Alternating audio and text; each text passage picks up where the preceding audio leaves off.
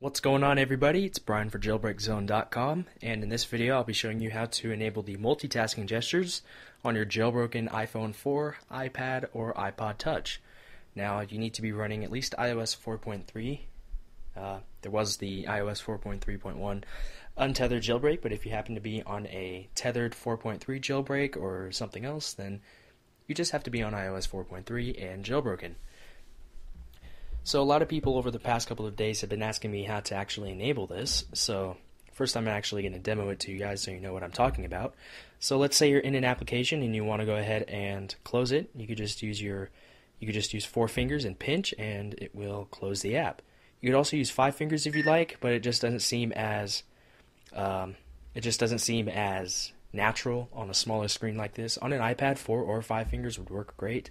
But on an iPhone or an iPod Touch, 4 fingers just seems a little bit more practical.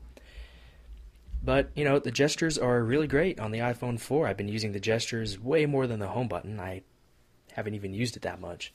You could also use 4 or 5 fingers to switch in between your backgrounded applications. Then you could also use 4 or 5 fingers to bring up your multitasking dock. Now, really quickly, I'm just going to show you this on an iPad.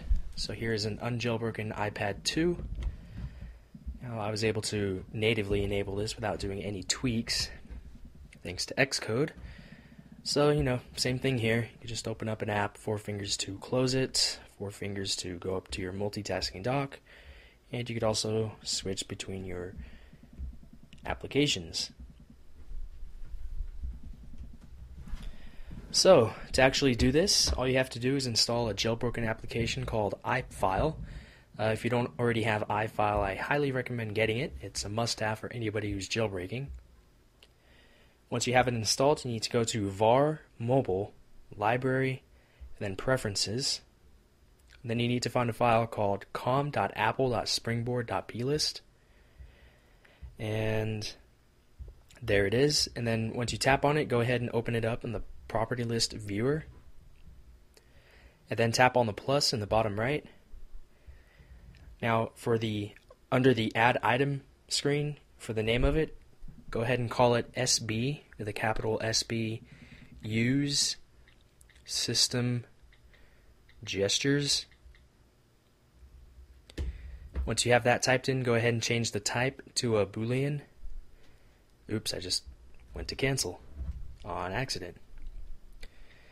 And what's funny is, I think I was the first one to actually figure this out, because right when I was able to jailbreak the iOS 4.3 beta on my iPad 1, I was just trying to figure out how to actually enable it without having to use Xcode or anything like that.